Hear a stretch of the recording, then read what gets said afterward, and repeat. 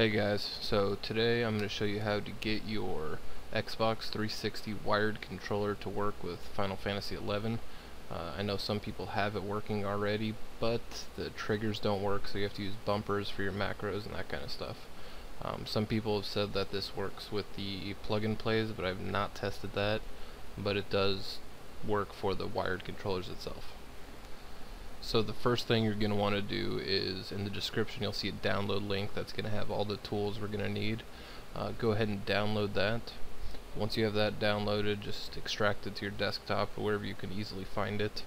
And first thing you're going to install is going to be the Visual C++ for whatever operating system you're running.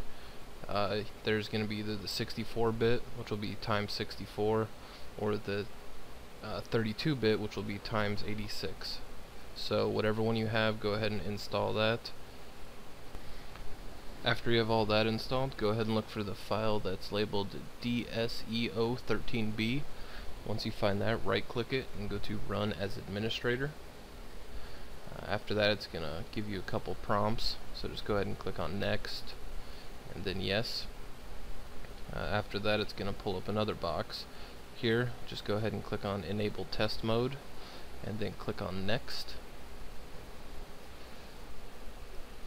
After you do that, you're going to get another prompt that's going to come up that's going to need you to restart your computer. So go ahead, and after you get that installed, go ahead and click on Exit and then click Next again. Once you do this, you're going to get an error, so just go ahead and cancel out of that and restart your computer. Once the computer is fully restarted, you're going to notice on the bottom right hand corner there's going to be a watermark. It's going to say something like test mode enabled or something similar to that.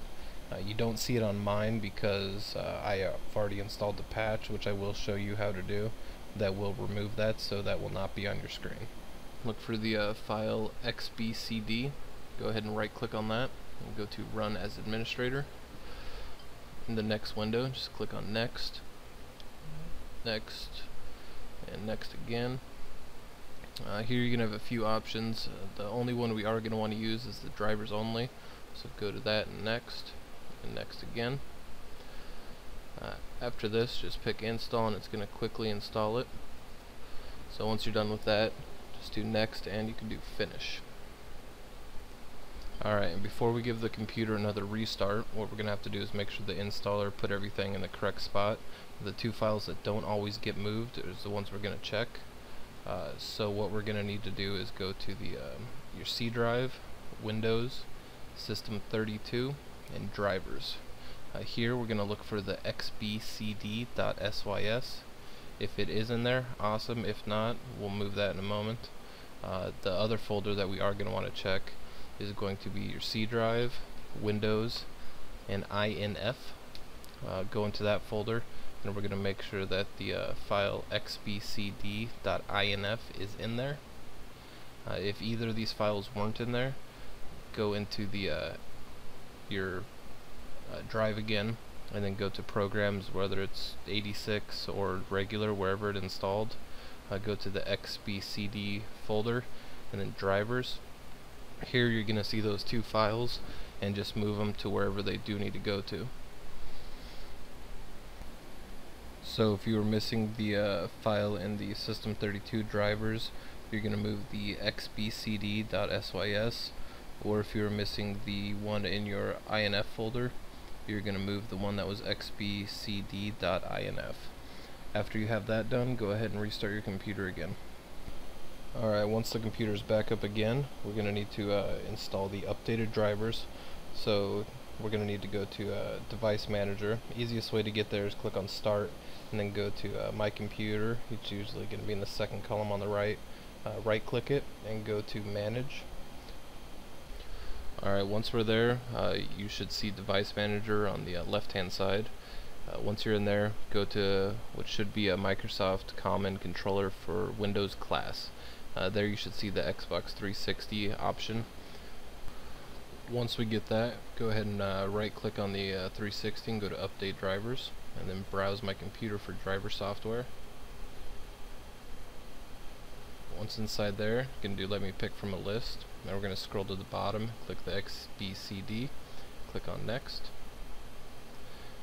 Here we are going to get an error or a warning that's just letting you know that Windows is not the maker of this driver. So just do install this driver anyways. Okay, at this point it's going to take a little while to install, so just go ahead and make sure it's all installed and ready to go. Once that's done, go ahead and click on close, and then you'll now see that the controller name has changed as well as where it's at. After you can verify that, go ahead and close out of that, and we're going to go to start, and you can go to XBCD. I just opened up the window so you can see a little bit better, but the one you're going to be looking for is going to be the XBCD setup utility. Once you find that, go ahead and right click it and run as administrator. It's going to open up basically a setup kind of wizard.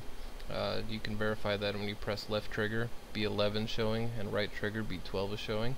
Then also go to the Windows tab and do the same thing, and you'll see 11 and 12 will both light up. After you do that, everything should be working, as well as your controller triggers. You can go into the Final Fantasy setup button configuration and now set the triggers to your macros, as well as the bumpers to whatever you would normally have. And last thing we're going to want to do is remove the watermarks from the bottom right of your screen.